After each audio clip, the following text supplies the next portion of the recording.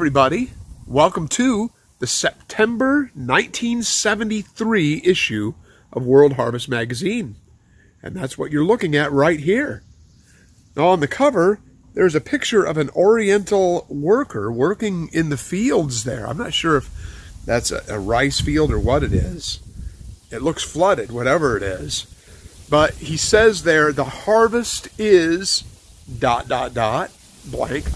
The workers are ... And what that is that is a reference from Matthew 9:37. And it's also in the book of Luke, I think in chapter 10.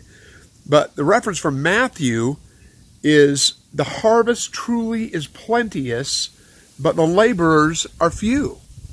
And that's what the Lord Jesus Christ said to his disciples in speaking about the laborers for the gospel, in spreading the gospel. Certainly then the laborers were very few. It was basically just him and his followers. But it is still that way to that day. The laborers are still few. This refers, in this issue, to the first article in this magazine, and it's called the Orient Report. Half the world is there. And what he means by that is the population. And it's still that way. Over half of the world's population is in the Orient. Well over half, maybe even 2/3, if you consider the entire Orient.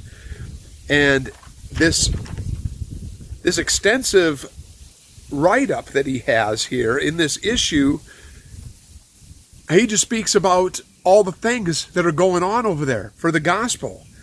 He talks a little bit about the youth, about the churches over there, because he had a church in Hong Kong, and I believe it's still there to this day. It was called New Life Temple, and there were several churches that he had in the Philippines, and that church that he started there in the Philippines is still there, and it's actually the largest non-denominational church in the Philippines. And Brother Sumrall's nephew, David Sumrall, is the pastor there to this day.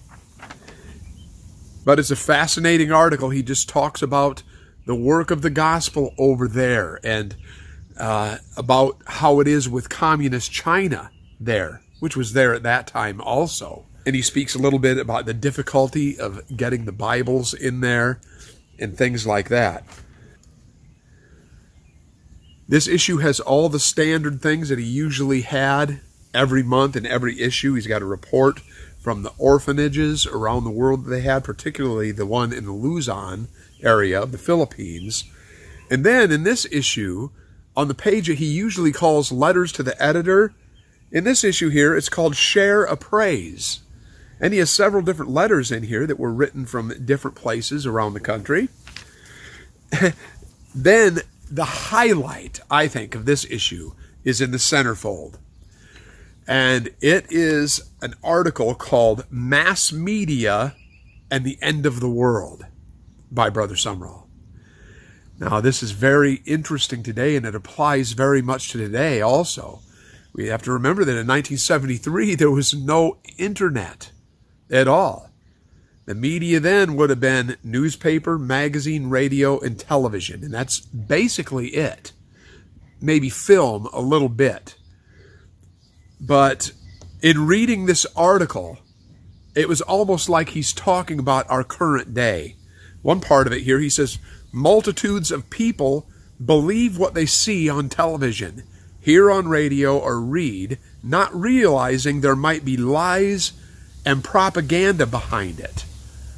So Brother Sumrall was well aware of the lies and propaganda that are propagated by the mass media. Now, we've woken up a little bit more to it nowadays, and we realize the great depths of it and the government involvement in many of these things. But I thought this was a very fascinating article. And there's another part in the article here where he says, through the mass media, the devil can actually tear the human mind to pieces. The mass media can destroy the unity of the United States of America. It can project the negative rather than the positive. Some of the writers and photographers of the mass media are adventurous and drifters seeking excitement. They overstate events, they overemphasize situations, and could constitute a real menace to the well-being of a nation. Wow, this is very relevant to today. So I highly recommend this article here in the middle of the magazine, Mass Media and the End of the World. Now, the page right after that, on page 10, he has a special write-up here about his friend and mentor, Howard Carter, who he traveled the world with back in the 30s.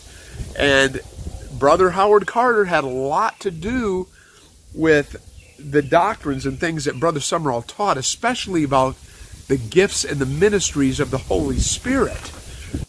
Brother Howard Carter was very much a trailblazer in the whole subject of the gifts and ministries of the Holy Spirit. Before he came along, there wasn't really a whole lot written about it, and there wasn't a whole lot of understanding about it. He really initiated the whole train of thought on the subject in the Pentecostal church at large, through all the sections of Pentecostalism, really, and the full gospel churches and whatnot. Now, Howard Carter had passed away a couple years before this. He passed away in 1971. And this article here is about his revelations that he received from the Lord. At the end of the article, Brother Sumrall is offering Howard Carter's book, Questions and Answers on Spiritual Gifts. Now, I don't have that book. I wish I did. But I went online, I looked it up, and it is available. It's available from Amazon. So I think I'm going to order a copy of that. And I'll probably order a used copy, one of the older hardback copies. There's a new paperback edition out of it. But I don't have that, and I think I'm going to order that. And when I do, I'll make a PDF of it and offer that also, because that book really laid down the groundwork for Brother Sumrall's entire teaching about the gifts and ministries of the Holy Spirit. You know, in addition to, of course, what the Apostle Paul wrote about it in 1 Corinthians. And he has an ad in here for a video cassette player again. He had it in the previous issue. Now, this was a brand new thing. People didn't have that kind of thing in their home yet. That really didn't get popular until the 80s. So that's really interesting that he was offering that back in 1973. But like I said, there's a lot of other little things in here, little ads, things about the tour that they were getting ready to take.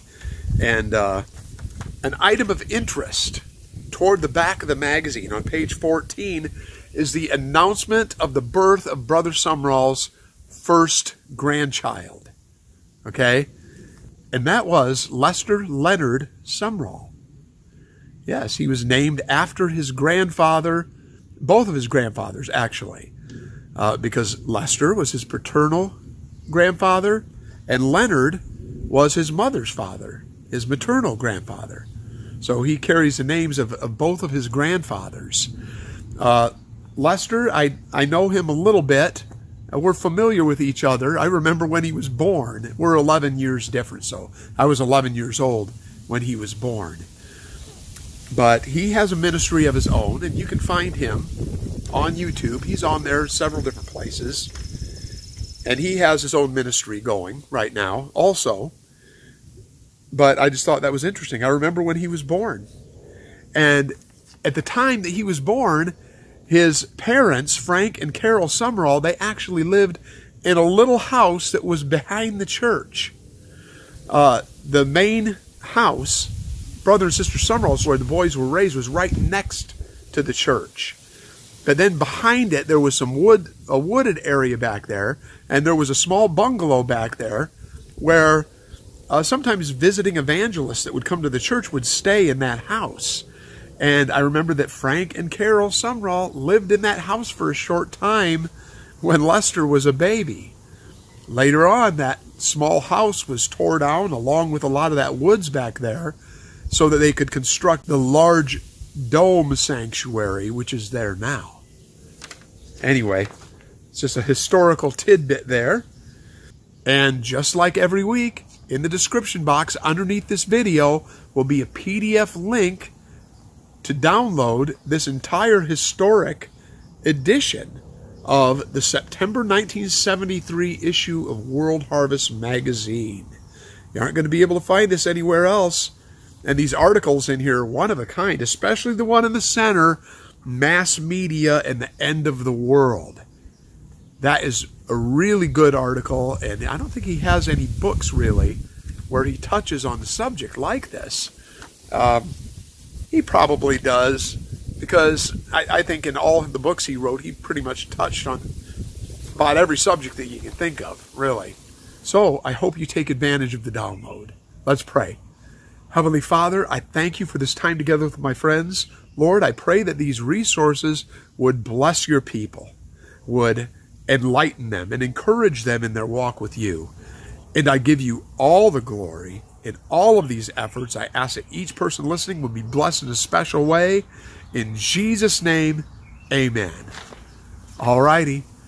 I will see you in a couple days. We just finished the Book of Wisdom this week.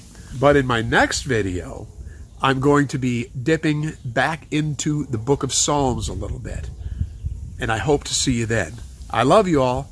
Bye-bye.